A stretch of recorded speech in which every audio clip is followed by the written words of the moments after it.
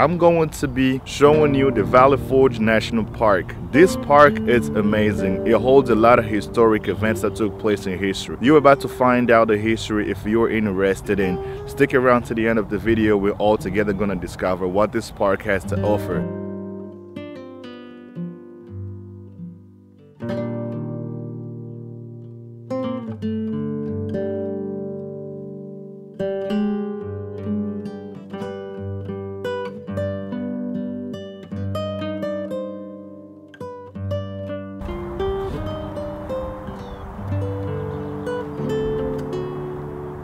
Alright guys, I'm standing right in front of this cannon, which is a gun, right? This proves how far humanity has come. Back in history, wars were fought with these type of weaponry system that they had. In those days, if you had weapon systems like these, you basically were stronger. But this is amazing because the humanity has proven over hundreds of years of evolution, we have been able to develop much more advanced weaponry system that we use in today's warfare.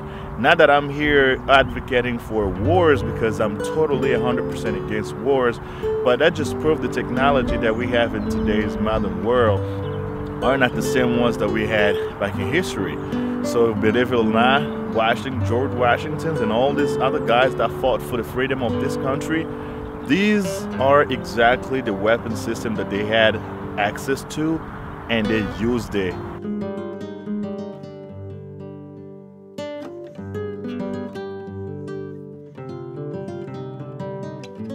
You see, I'm standing right in front of this stone over here. This is a Continental Army, and I can't believe this was in Valley Forge, December 19, 1777, June 18, 1778. So this is how far back this goes, and I'm gonna walk you towards right around and see behind what the military have done and the strategies used to actually orchestrate their attacks. It says we can't climb on fork or spikes, but I got another good idea to show you what's inside this thing, since we're not allowed to climb the spikes. And the best way to do it is flying a drone.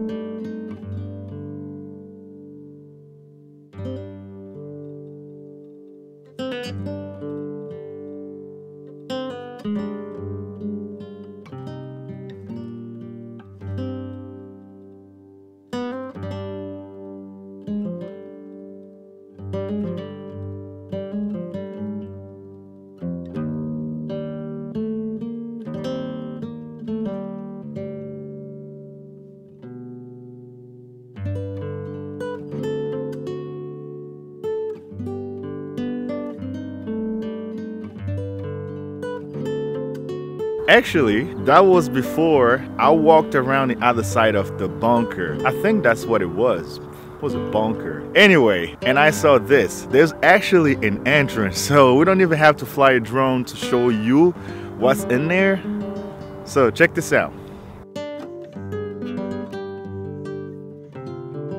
All right, guys, so let's go. We're gonna enter.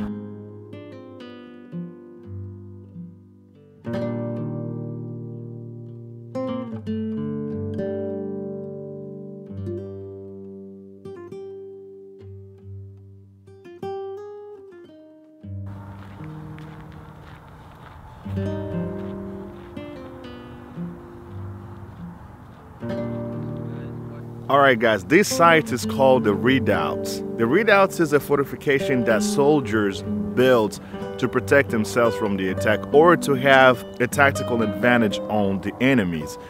Therefore, they build this from the ground up. How impressive this was. Soldiers back then, like I said, they didn't really have the technologies that we have today. They've had to do things unimaginably almost impossible, but for the sake of defending the country, you had to come up with things. Even not being able to go to engineering school or architectural school to build anything, they had to do these things. So how amazing was that? That was brave, and those soldiers deserve much respect. So I'm gonna take you around so you can see what all this was about.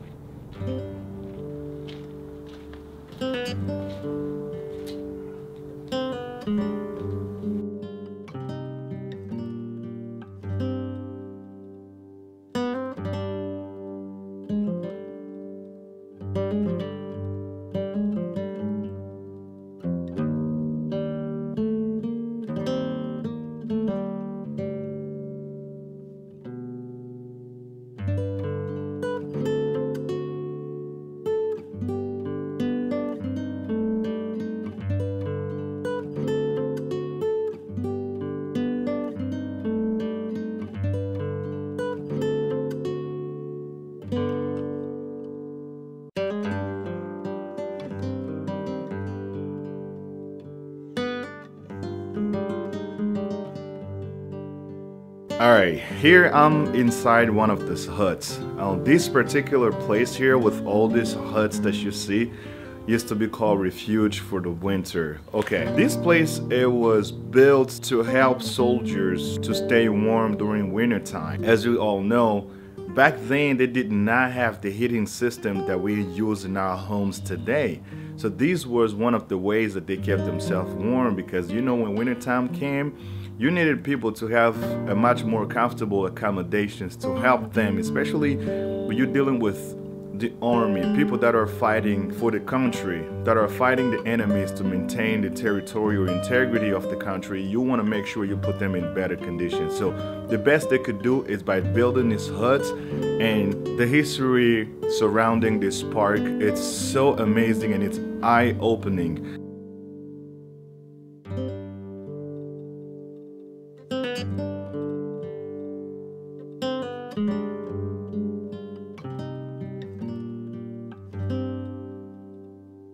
Yo guys, I can't stress how big this park is. This is probably one of the biggest parks I've ever been to before.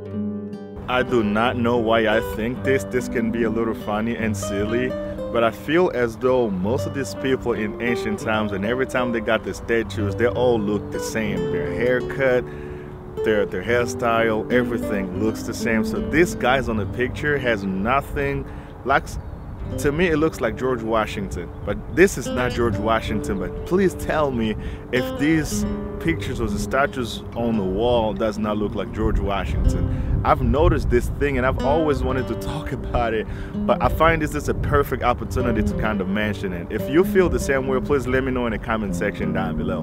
By the way, these two guys were brigade generals, so they were in commander of the army. So these guys were one of the top generals in the army, especially in the Valley Forge division here, where everything that I've shown you, these guys were like ahead of this place. They ran this place basically. So that's why I found it important to show you what they look like. And these statues were dedicated to them, to the hard work that they've put in. So yeah.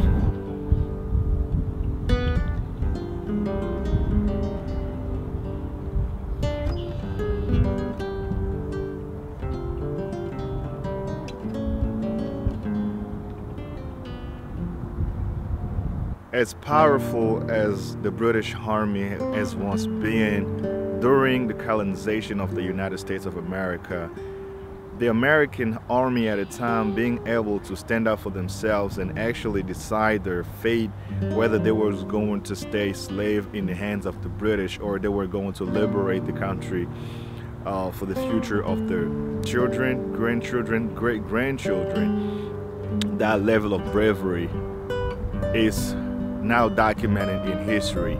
How do you have access to that? Well, the Valley Forge National Park in Pennsylvania actually tell you all of that. If you live in Pennsylvania, in neighboring areas, neighboring cities, this place, and if you care about the United States history that much, I would highly recommend coming to this place.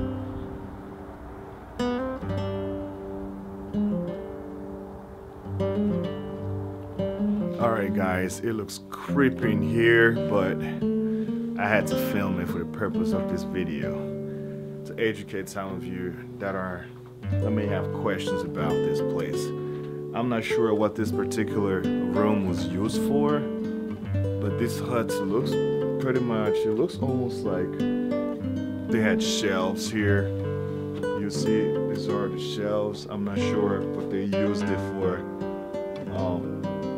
whether it was to stock food or other commodities that necessary that was needed at a time when all of those was taking place. You see there's more shelves in here, all the way to the bottom. Let's take a look over here. There's more, the top floor, you got the second one and then the third one on the bottom down there.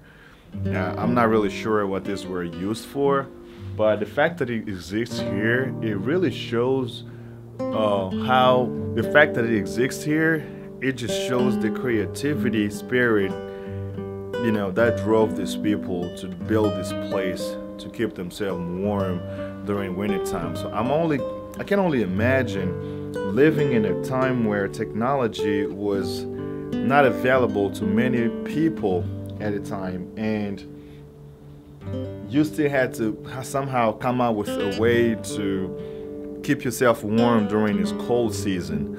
And one thing again, so you see these woods here, this is their chimney. This is basically what they have used to warm this place up. So they will set the woods on fire, and the fire literally shoots from down here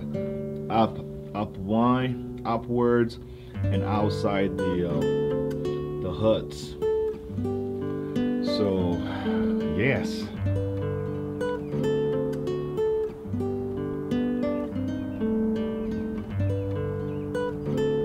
Alright guys, that's gonna bring this video to the end. Thank you guys so much for tuning in. I really do appreciate it. Make sure to hit the subscribe button if you like the video. Also like the video for the YouTube algorithm, and remember to turn on the bell icon so when I drop a video you get notified. And I hope you like this video so far. Until the next video, I'll see you guys later. Peace.